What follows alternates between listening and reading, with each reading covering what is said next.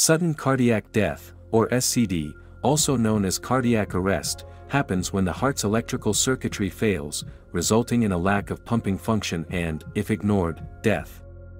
Heart disease is one of the main causes of death in the United States each year, with SCD accounting for over half of all heart disease deaths.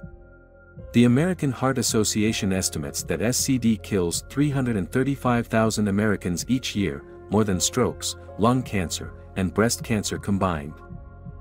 Sudden cardiac death is an electrical disruption, not a myocardial infarction, or heart attack.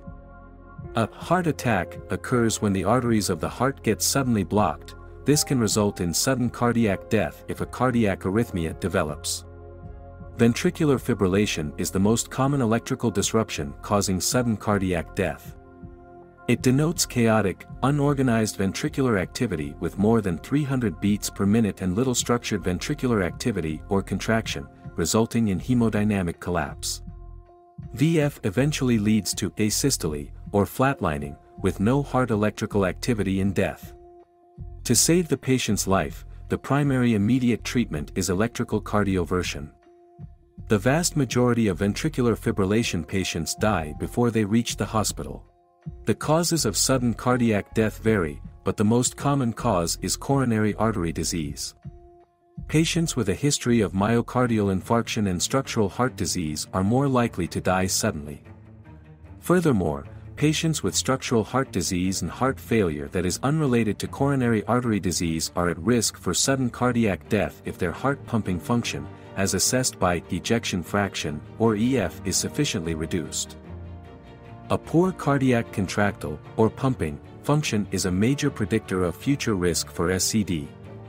Ejection fraction is a powerful technique for identifying those who are at a higher risk of sudden cardiac death. Ejection fraction is a powerful tool to classify those in the population with a higher risk of sudden cardiac death. Your physician will typically make an assessment of your heart function that will be reported as a percentage called ejection fraction. A normal ejection fraction is 55%. An ejection fraction of less than 35% puts you at greater risk of sudden cardiac death over the next several years. Consequently, your physician may recommend placing an implantable cardioverter defibrillator for primary prevention, that is to prevent future episodes of sudden cardiac death caused by arrhythmia. To save the patient's life, the primary acute treatment is an electrical cardioversion or defibrillation. The majority of patients who suffer SCD die before reaching the hospital. ICD therapy is used both for primary prevention to prevent sudden cardiac death in a subset of the population with significantly diminished left heart function and ejection fractions commonly lower than 35 to 40%.